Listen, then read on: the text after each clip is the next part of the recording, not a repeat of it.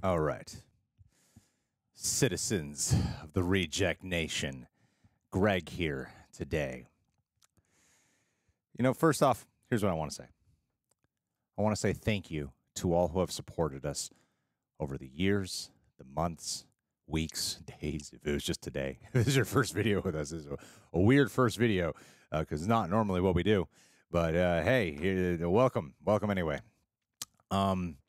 Yeah, it's been a long time since I've done a video like this on the channel talking about this platform in a not so positive way, because I wanted to say thank you up front, because I am very much grateful for what this platform has offered just my life in general. Like, it has changed my life for the better in so many ways, and I'm aware that I'm in a very fortunate position. So, it's been a long time since I've publicly decided to say something about some of the faultier parts of this platform. But something happened this morning that sort of just reached a tipping point, because, even though it's been a while since I've said something publicly, it's not like there haven't been things compounding since I last said something. It's been pretty much nonstop. A lot of things that you might hear other, content creators talking about, we have most certainly been dealing with. The age restrictions, wow, that is through the roof. It is like non-stop. This platform is so much more sensitive than it once was. And yeah, even now I'm being very, very wary about, I better be careful about what swear word I say, because I don't want to get age restricted over something so silly. But yeah, we deal with that. But there's something that happened today that isn't even as major, but it was just another thing it was the final nail in the coffin for me. I just got to vent about something that's going on with the systems at play here, because it just doesn't feel equal. It just doesn't feel fair. It doesn't feel right. So here's the short version of what happened this morning. Now, a couple days ago, heard the Avatar Way of Water trailer was coming out, and you know how we do. We're going to be covering it, and I'm very excited for that movie. So it came out at 5:30 in the morning. 5:30, called John, tell him to come over here. We got to shoot it. Now, we have a lot of videos here that obviously will take many, many hours to assemble. A lot of them do. A trailer reaction, all right, I'll give it the benefit here, is that they don't really take as long as those other videos. It usually only takes me an hour to edit it, and then, an hour to finalize a thumbnail and finish uploading it, right? So a couple of hours on average, so not that long, okay? But the video's not about that. That's not what I wanted to talk about. Here's what went on. Okay, I'll just be straightforward about it. Went to upload the video. Also, leave a like. That'd be very much appreciated. It'll help us out here. Went to upload the video, and it was blocked. It was partially blocked, but it was really mainly blocked because it was 94% of the world where it wouldn't be able to be seen. Wow, that's most people. All right, let me try another upload. And in the middle of re-editing the video and messing with the trailer itself, I was on YouTube, and I saw that there were other people who were able to get their videos public with no blocks or no copyright claim issue. And I was a little bit surprised to see that. And there was one channel, you guys might know of, he's a friend of mine. They have a channel where if there is even a copyright claim, just a copyright claim, they're not going to make that video public on their channel. They'll more than likely move it to their Patreon account. That's not something we personally have adopted, but I know that about their channel. And when I saw their video, I was like, wait a minute. Our video is way more heavily manipulated than what their video is, right? So I was like, okay, maybe it's a fluke for us. Let me just try another edit. Cut to 7 uploads later. I have now done every trick in the book to the point where the trailer reaction would be unwatchable, but I was getting desperate. I had dropped the opacity down to 90%. I had put it in a circle, and so it was extremely cropped in. Not only that, every frame of it was completely flipped. I had entirely altered the audio around to the point where you might not even really be able to hear anything of what's really going on in that trailer. So I really messed with it, and I messed with the speed of the trailer too. Every little trick in the book I could to just try to get it public. By this point, I'm like, this is freaking fair use. This is nowhere near like a re-upload of the trailer now at this point. Still kept getting blocked. Still kept getting blocked. And I didn't understand why. I was like, why is Disney Fox blocking us exactly? Why are they blocking us? Because they normally don't. Disney Fox is usually pretty cool. That's something that hits with a copyright claim, but a block is a completely different story. Went to look at the claimant. The claimant was not Disney or Fox. The claimant is a company called Fox Star Studios. Now, from the little bit of research that I could do, their involvement for what this movie is, like, it just made no sense to me. They're able to issue a content ID that whomever uses any of this trailer, all ad revenue goes to Fox Star Studios. Doesn't make any sense. I've seen this happen with other movie trailers before. A company might have the slitherest amount of involvement with a film. They're like, but if anyone, we can now slap a content ID there. So if anyone uses any of it, we get all the ad revenue for it. And that's essentially what Fox Star Studios is doing. At least this is my presumption from the little bit of research I did, is that they're now called Star Studios, and they're an Indian company, and I'm assuming they handle the distribution for Fox Films in India. Now, if they were to claim us for, you know, the visibility in India, that would make sense to me. If they were to block us even from being seen in India, that makes sense to me. But no, that's not what they did. And here's how I know it's a bunch of bullshit. Because I realized, oh, wait, no, we can now make this public. If we dispute the copyright claim, because normally what happens is this: if you dispute a copyright claim, you normally go into a thing called escrow. And what that means is the claimant, not YouTube, the claimant has 30 days to review your claim. And if they're like, all right, yeah, it's fine, we'll let the claim go, then you can recoup that monetization, whatever earnings are on that video within 30 to 90 days. It can usually take a while, right? So if we were able to go in escrow, that actually wouldn't be a problem for me. I know it's a problem for others, but it wouldn't be a problem for me because it at least gives us a fighting chance of getting the AdSense earnings on that video. But we couldn't even go into escrow. The only option they left us with, because there's one of the uploads I was able to make public. That is not the one that is completely messed up. So it's a decent quality one, all right? But the only option they left us with is you can make this public, but you're not going to go into escrow, and all money, all earnings from the ads will go directly to Fox Star Studios. And I said earlier that this is like a compounding effect because it is another case of bullshit content ID claimant systems. There's this company out there where what they do is they upload the audio of a trailer and they put like a graphic over it, just some random graphic, has nothing to do with the movie, but that allows them the ability to create a content ID that if anyone uses any bit of that trailer, any little bit, they can claim that they own the audio to that. All they're doing is re-uploading the audio, and they're able to create a content ID system and go, we own all of that. So anything they do, the ad revenue should go to us.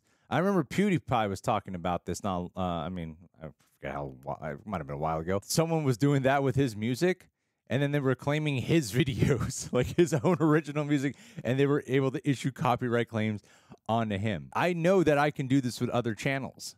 That we get messages constantly. For example, we cover Ant-Man and the Wasp, Quantumania, right? We'll get some message that one other YouTube channel that only uploads movie trailers uploaded the Ant-Man and the Wasp Quantumania trailer, and then they'll say, hey, they uploaded this. We think this might be your video they're using footage from. Do you want to copyright claim them? So I could theoretically issue a copyright claim on like movie clips trailers sometimes and just be a total dick about it and be like, no, we own this. Even though I'm telling you, like, it's obvious we don't own it. All we did was do a reaction to it.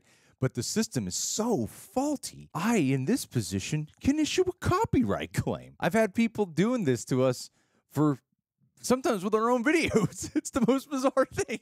Or they'll just re-upload our video and then they'll claim us.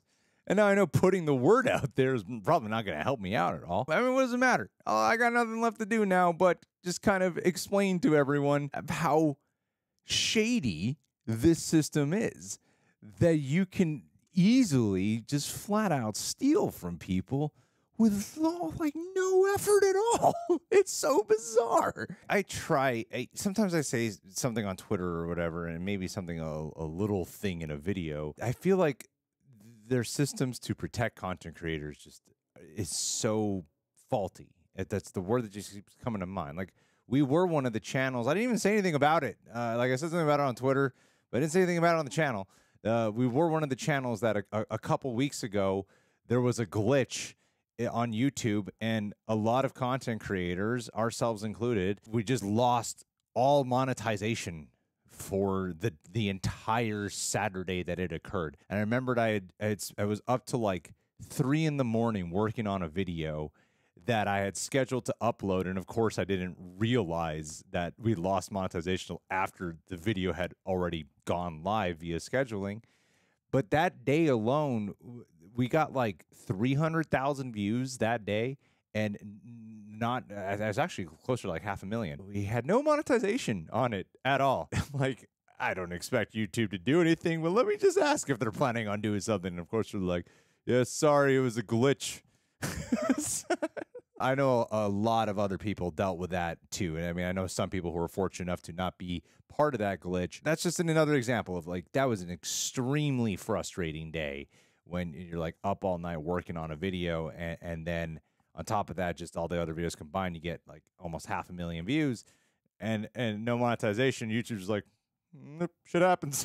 It baffles me that YouTube hasn't had a system in place to some department or whatever. You know, like, I don't know how much I'm really asking for here, when I feel like there's so many people way bigger than us who bitch about this, who say that this is a real problem to deal with the copyright claims and the age restrictions. And then they say they have someone, like, the fact that it's the claimant who's reviewing it and not someone at YouTube who's reviewing it is wild to me. Sometimes it can be ridiculous.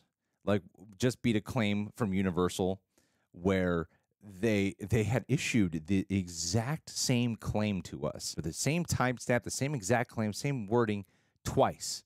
So they put us in a really weird position where we had to fight the same claim twice. They were issued at the exact same time. Like, how can you do a double? There's like nothing different about the claim. They issued like a double on us. Fortunately, was able to beat it. But still, the fact that we're put in like a constant having to fight it out with these guys is insane to me, that there's not a department in place to help out with this. When it comes to these manual reviewers of people who review the videos for the age restrictions, it doesn't feel like there's actually someone really doing it. There's movies and shows that we've covered where we've got an age restrictions on, and age restrictions pretty much mean you're not going to be monetized. And on top of that, you're not even going to get like the visibility. So sometimes, like, the movie reactions, they can take so long to put together. They're age restricted, so then they're not even getting seen. And that's like, that becomes the most disheartening part of the whole process to me, is, man, I really wanted more people to see my Everything Everywhere All at Once reaction. But then I'll watch other people's movie reactions, like the same parts that apparently I'm age restricted for, I'm seeing in this person's video, and they're not age restricted. So I don't understand what the guideline system is for these manual reviewers. I'm very much vexed by this whole situation because, you know, like, I think a big part of why I didn't want to keep doing videos about it, when I feel like every month I could sort of do a video about it. You know, one thing that you'll find, any like person who makes their living off of YouTube in some way will attest that the most common thing that you talk about with other YouTubers is not, we all sound like a bunch of ungrateful bastards. So much of us do. We really do. Is that we just mainly bitch about YouTube, about like there's the new issue they've created or the ongoing problem that still hasn't fixed, because our lives depend on this platform. That's the thing, and a big part of our job is to make sure that when the camera rolls, that we're just having a fun time and we're having a good time, and we want people to feel good when they're here. I didn't want to keep putting out the stressful part. I do think, though, that like talking about this is important, and it is something that I know I'm not alone on going through with this. Even with the situation with the Avatar trailer, to me, it's just like, why is it that all these other people are able to get their video not claimed, but some of us are getting claimed and getting our videos blocked? How is that fair? I'm not saying that their videos should be blocked. I'm saying Foxstar Studios shouldn't be doing this to anybody to begin with. Nobody should. If it's not freaking Disney and Fox, I don't think Foxstar Studios should have control over the visibility around the world of whether or not our video should be seen, nor should they be entitled to all the monetization rights for the video. So yeah, there's a lot of the same problems I've talked about before are still ongoing, and they've only evolved in newer ways that feel like YouTube's always issuing stuff about like wanting to protect its content creators or whatever, and I never really get the sense that that's really where the interest is at, and I feel like a lot of you guys pick up on that too. So yeah, just another bullshit situation that I had to get off my chest, because even though today it feels like a smaller issue compared to a lot of the other ones we've dealt with that I just haven't talked about, it was just pushing me over the edge to be like, this isn't fair. This is like this. It's just not fair. It's not fair. If we're not all in the same boat together on this freaking copyright claim situation, then nobody should be getting copyright claimed, or everyone should be in copyright claimed. It should be one or the other. And my belief is Foxstar Studios shouldn't be claiming anyone to begin with in that regard. Their content ID should be set up for solely India, if that's the case. But for worldwide, like, come on. What a bunch of crap. So, yeah, that's my rant for today. Jesus Christ.